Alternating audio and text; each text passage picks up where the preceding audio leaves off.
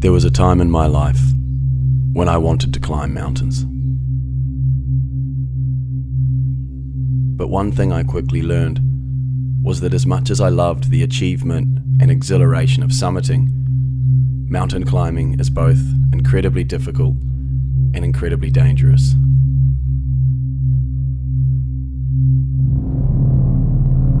A pursuit where at times equal parts luck and skill are necessary to stay alive. And it's this aspect of the sport that caused me to pause and reflect. Is the personal reward justified against the risk of death? And for me, the answer was maybe not. For now at least. But every year, there would come a time when I would ask myself the same question. If you could, would you climb Everest? To be honest, I wasn't sure. Watching climbers line up on the Hillary step every year, impatiently waiting their turn for personal glory, I wondered at their motivations. I wondered if in those moments of pain and exhaustion, as they struggle past the bodies of the hundreds that didn't make it, if they felt it was all worth it. It's nagged at me privately for a long time. How would I feel as my body slowly dies in the death zone? In that moment, would I regret my decision to climb the world's highest mountain? I honestly didn't know. But I felt the only way to really know for sure would be to see it for myself. To stand there and look up and see that. And know in the pit of my stomach, in my heart of hearts, whether it's worth dying for. So, I mean, I don't know if it's a stupid question, but why can't you drive to Lukla directly? There's no road. There's just no road. Yeah. Maybe soon. It may take like a few more years. After that, yeah, we can drive up to there. I'm planning something different to Lukla. Oh, From yeah? here, we should make a rail until Lukla. Yeah. That would be nice. Yeah. Easy. Yeah.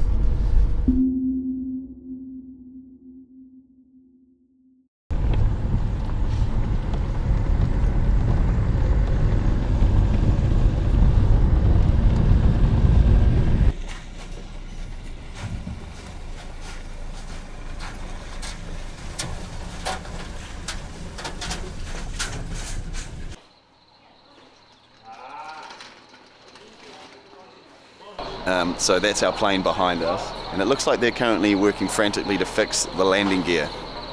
So hopefully that's okay.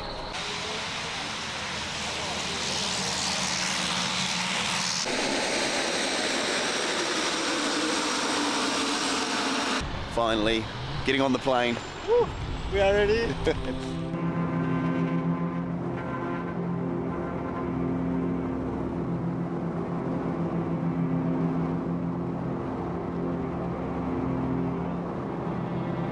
Everyone has their own reason they make the trek to the world's highest mountain.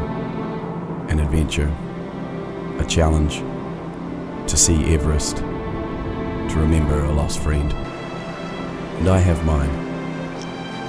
Over the next 15 days, I'm going to cover 150 kilometers of the highest terrain in the world and experience the greatest challenge of my life. But as my tiny plane ascends into these towering valleys, I get the sense that this journey will be something more than what I came for. As the wheels touch down in Lukla, I'm pinching myself that I'm really here, but I'm also sensing something different. I'm just not sure what the feeling is. But all I know is the answers lie somewhere up there, in the clouds.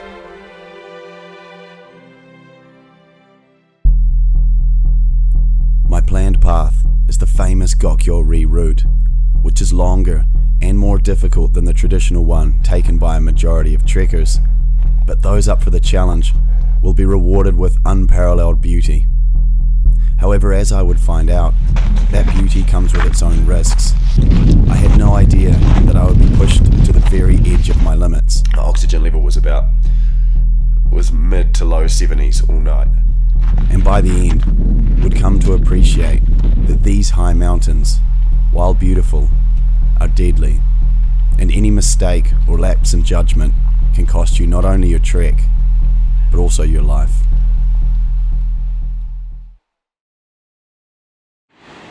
The first 2 days of the trek consisted of following the valley up from Lukla, stopping in Phakding for the night, before the climb to Namche Bazaar, along the way crossing the famous Hillary swing bridge. Namche Bazaar is the first settlement of the Khumbu Valley, which extends all the way to Everest. It's hard to believe a place like this exists up here in the mountains, 2 days hike.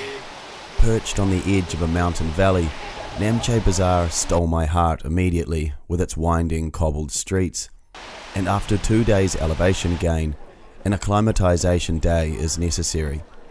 Today, I take a day hike up to Everest viewpoint to catch my first glimpse of the world's highest peak. Behind me we get our first peak of Everest, which I don't know if my finger's in the right spot, but it's behind that mountain there and that ridgeline. And also to visit Sagarmatha next, where they're turning mountain waste into art, and also helping the current generation of trekkers and climbers change their mindset on Everest. 1991, 375 people had summited Everest in the first 38 years.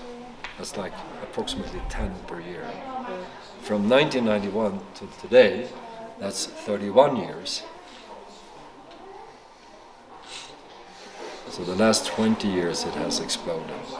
Yeah, the Denali Foundation invited us to come and invited me to come, and I said I got to come with a team because what they wanted was something, a sculpture that would draw people in off the path, kind of tell their story in sculptural format. And so I brought an employee and two employees, and then we were able to make a lot of sculptures out of waste that we gathered from Namche and Kumjung and Pangboche, and just the construction of this building. And that includes anything from household appliances to crashed helicopter parts. And inside the waste lab, you'll see we've made a couple more smaller little pieces that are just kind of like landscapes made out of roofing material. Yeah, no, it's been such a great experience. I mean, we're living right here with the host family, and so we're very steeped in the culture and the people and the food and the beauty all around us, right? So it's been very, very inspiring and such a good Awesome. thing to do, and an amazing place to be a part of. Yeah, I hope you guys absolutely. enjoy your time. Yeah.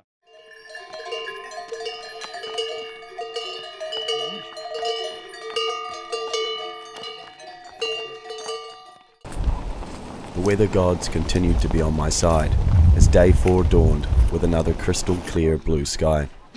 Today, the trek really begins in earnest as I make my way from Namche Bazaar to Dole, a 600-meter elevation gain.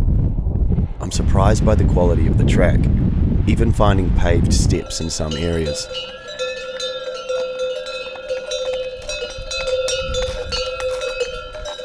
So far, beautiful walk up, absolutely beautiful. This is just part of the view. Some good steps there, good little workout. As you can see, there's not railing the whole way along some of these spots, so don't look down. I can't believe it. I find myself continually left awestruck by the sheer beauty of this place.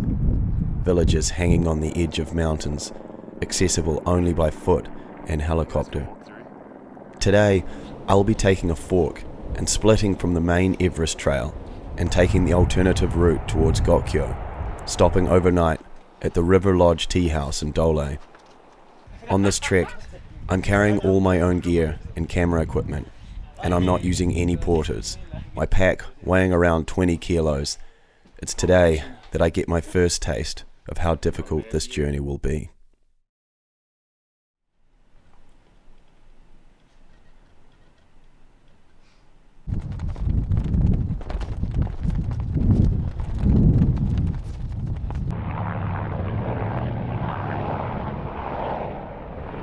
I wake day 5 with a mild headache, the first signs of my body struggling to adapt to the altitude. At this point, there's no reason to be alarmed, but after the previous day's elevation gain, a rest day today is a good idea. So I decide to use this opportunity to put on my day pack and explore the area surrounding Dole. One thing I absolutely love is that if you stay on the tourist trail, I mean the Everest trek, yeah, you're going to see tourist related things. But if you go just off, everything else is pretty much completely untouched. I've just walked off the main trail a short distance, and you can see here basically what this is.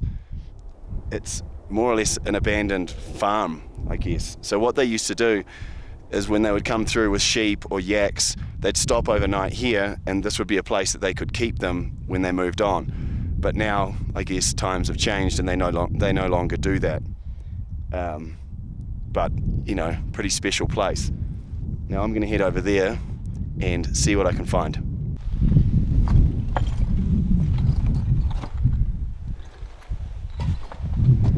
After a day spent taking it easy, I was eager to get started the following day. At this point, I had no idea that this night's sleep would be my last for some time. My planned route on day 6 was Dole to Marc, a small settlement supposed to be a 4 to 5 hour walk from Dole. Arriving in Marc after only an hour and a half, buoyed on by others I met on the trail, and feeling physically very strong, I decided to continue on to Gokyo, a departure from my plan, and a further 5 hours and significantly large jump in elevation, bringing my daily total to 700 meters. You get the sense of how isolated you are. There's not many people around now. The direction I'm heading, straight up there, that's where I'm going to find Gokyo, and I think what I'm going to do is stay there for 2 nights, because I'm going to be making an elevation gain today of probably 600 or 700 meters, which is quite high in one day. So you can see I have to follow this path up here. It's a good climb up into the mountains, and then yeah, I think I'll stay tonight at Gokyo. Then there's a day hike tomorrow up to Gokyo-ri, which apparently is stunning.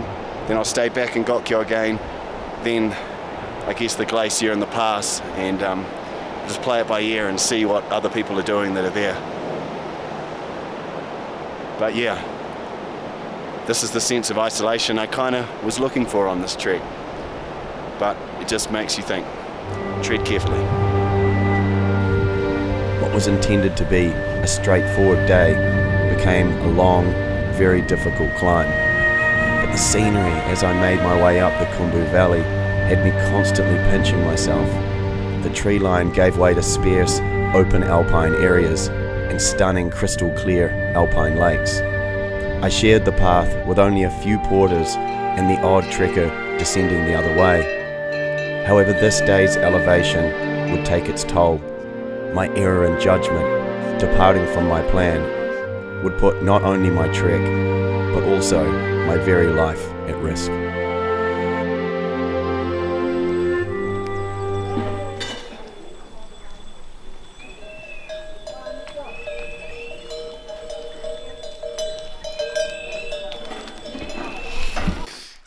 Okay, if I don't look good, it's because I don't really feel good. Last night I had a shit sleep. The altitude has got me a little bit. I ended up going up about 700 meters yesterday, which is quite a lot, sort of more than the recommended amount. Had a bit of a horrible headache all night, and my oxygen level was mid to low 70s all night. My watch has a meter on it, so I can figure that out. Today it's come up a bit. I am feeling a bit better. But yeah, it's very cold, and you know, it's no joke. It's no joke. But yeah, today, so what I'm going to do, I've got a day to acclimatise here, which is really good. What I'm going to do is get out, maybe do a bit of a walk, nothing too strenuous, but get some elevation, and then come back down to sleep tonight, and that's really good for acclimatisation. So.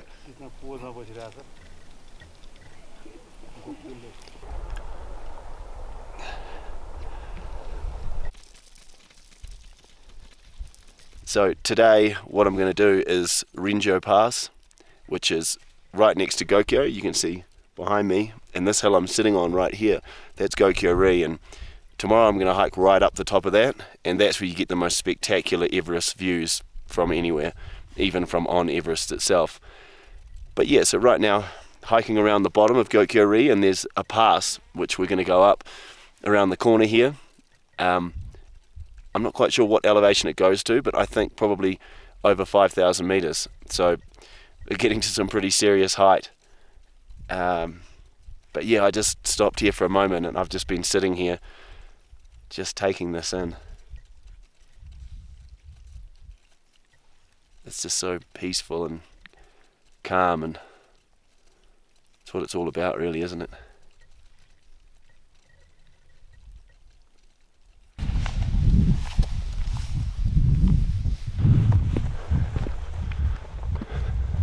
You can see it zigzagging up that ridge line. You might just be able to make out the little stick figures of people, and here in the foreground you can see the superhuman Nepalese porters. These guys are mind-blowing. The amount of weight they carry just in jandals or thongs. They certainly put us to shame. Gokyo is one of the highest settlements in the world, at 4,750 meters above sea level, and would have to be, without doubt, the most beautiful place I've ever seen.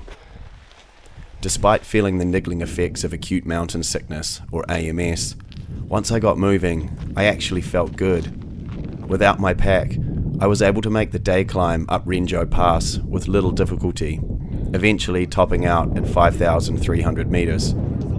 And the view of the valley, Gokyo Lake, and arguably one of the best views of Mount Everest made the day hike well worth it. My hope being that by gaining altitude, then descending down to sleep again in Gokyo, my body would have a chance to acclimatize. I was wrong. And what followed was without doubt the worst night of my life.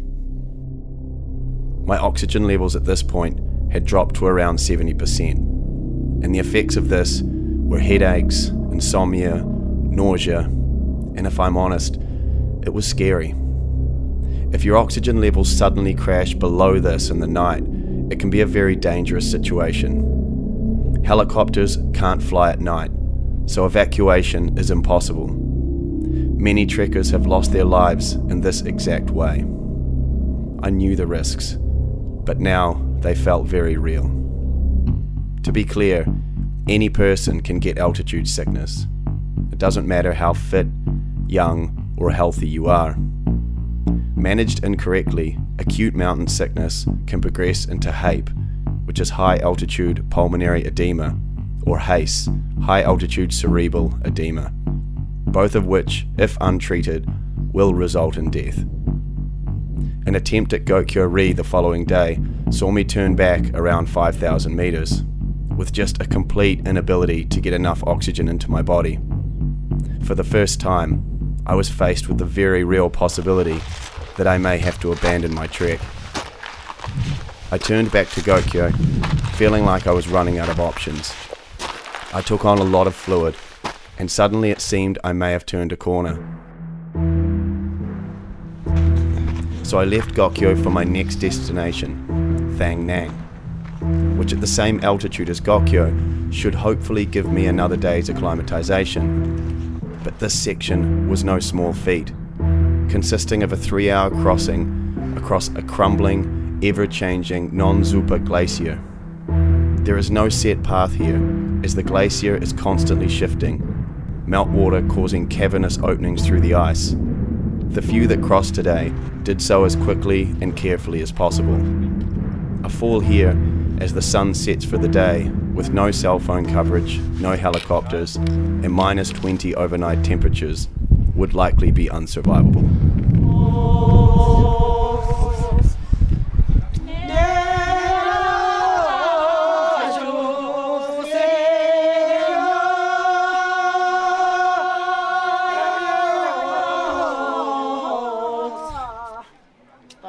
Last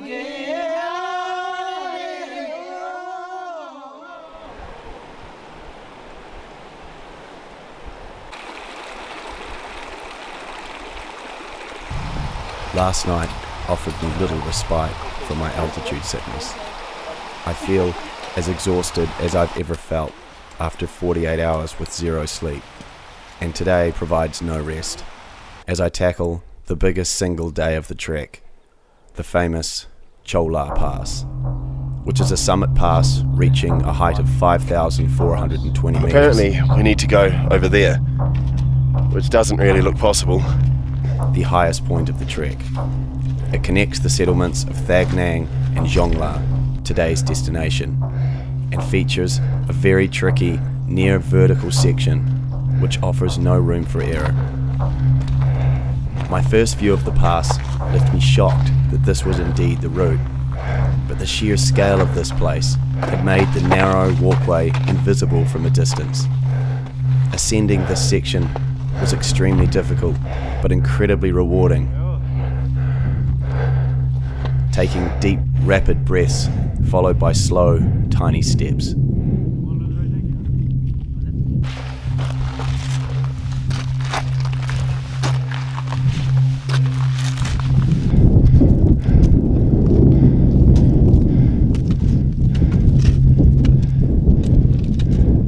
Cresting the top of the pass revealed a stunning glacier and equally awe-inspiring valleys and glacial lakes that followed. This truly is heaven on earth.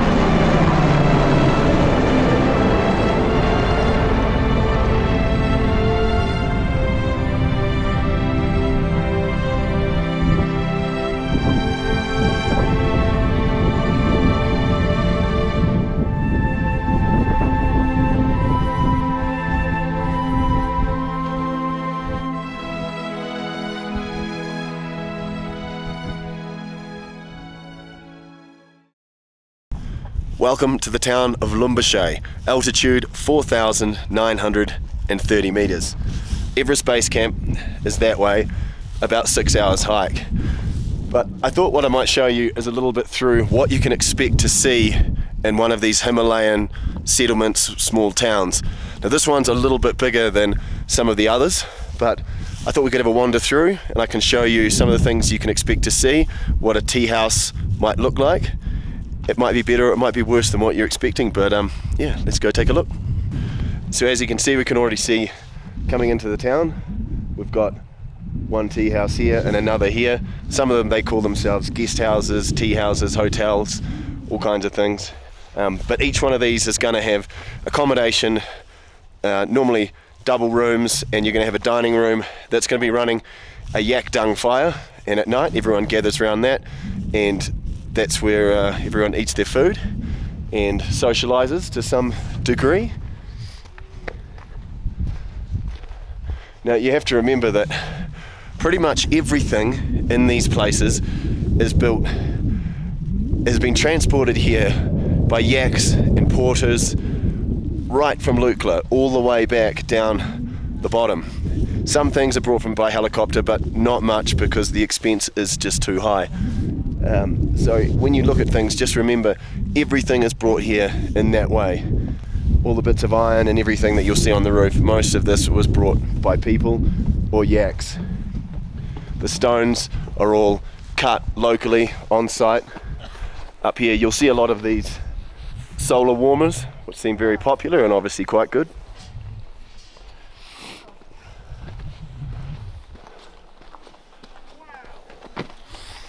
A local store with a few basic supplies. That's not common in all of the places we've been to, but obviously it is here.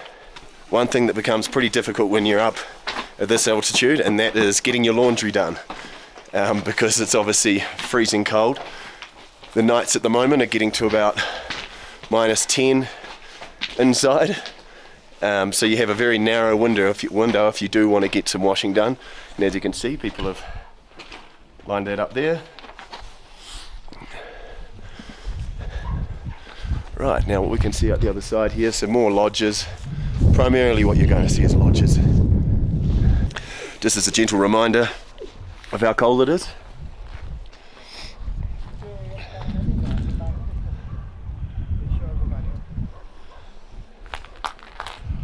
The water does not stay in its liquid form for too long around here.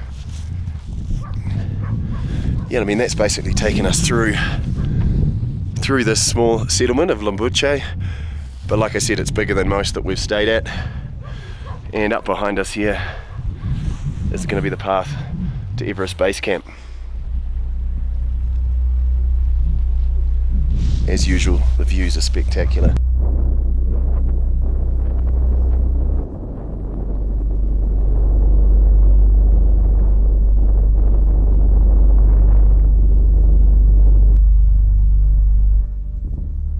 After a cup of tea, I take the short hike up to view the nearby Khumbu Glacier, which was a perfect way to finish the penultimate day of my journey to Everest Base Camp. I felt great today, and that really let me consider the moment and appreciate where I am. But as night fell, I couldn't help but feel the anticipation build for what the morning would bring.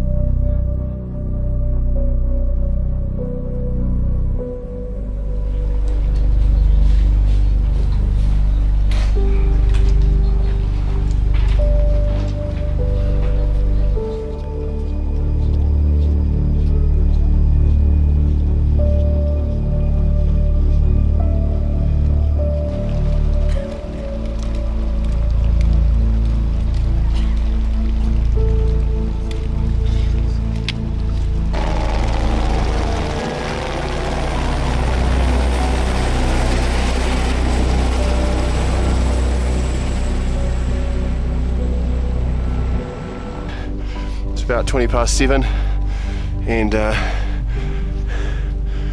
she's pretty cold, maybe around -5 or something like that, enough to chill the willy a bit.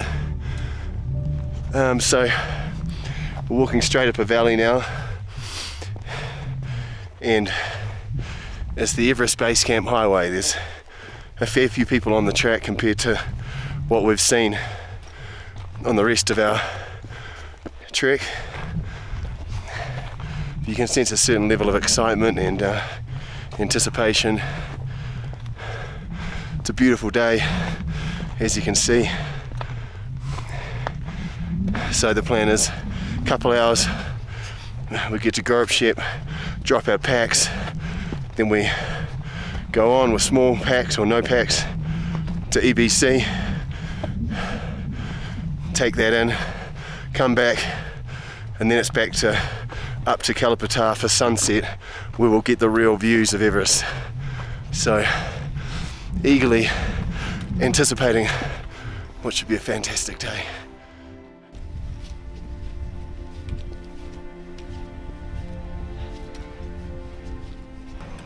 Life is what you make it. If you want it to mean nothing, it can mean nothing. But if you want to make it something, it can be everything. Everyone has their own reasons they make the trek to the world's highest mountain. A challenge, an adventure, to see Everest, to remember a friend, and I have mine. I came here to make a decision, whether I wanted to climb the world's highest mountain, whether I'd be willing to risk my life just to stand there, to say I've been there. As I make my way up the final steps towards base camp, I think about the journey I've been on, how difficult it was to get here, and how easy it was to nearly throw it all away. For some, base camp is an anticlimax, as if they're expecting some monumental structure ready to celebrate them for their achievement. I pity these people, those who can't find a deeper meaning in life and the way we live it in the moments it's made up of. Meeting those on their way down throughout this trek, they were quick to make it clear to me how difficult it was to come, as if this would fill me with some kind of fear and dread. But my simple answer was, I hope so. I wanted it to be hard. For me, life should be a constant battle. To constantly be pushing yourself to be better, to achieve more in the time you have. Life shouldn't be easy, but it can become that if you let it. I had managed to give meaning to this trek, to reaching Everest beyond my original mission. As I walked those final steps, I found myself thinking about my life and the journey I've been on, and somehow it felt synonymous to this moment, that the mountain I'd climbed in my 39 years was reaching a point, the birth of my first son only months away, and how this would be a whole new mountain to climb, with its own moments of triumph and struggle. And as I walked, I let my glasses hide the few tears, not those that are tinged with sadness, but those that are full of joy. As I remembered the precious cargo I carried all this way, from New Zealand to the highest mountain in the world. Because the truth is, I'd made a promise to my best friend, man's best friend, that I'd bring a piece of him here after he passed. And I was keeping that promise. I have to wrap the whole...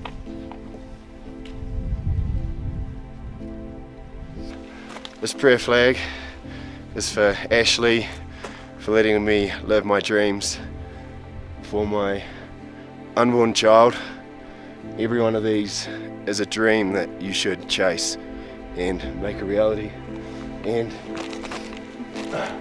to my boy Sempi, I miss you.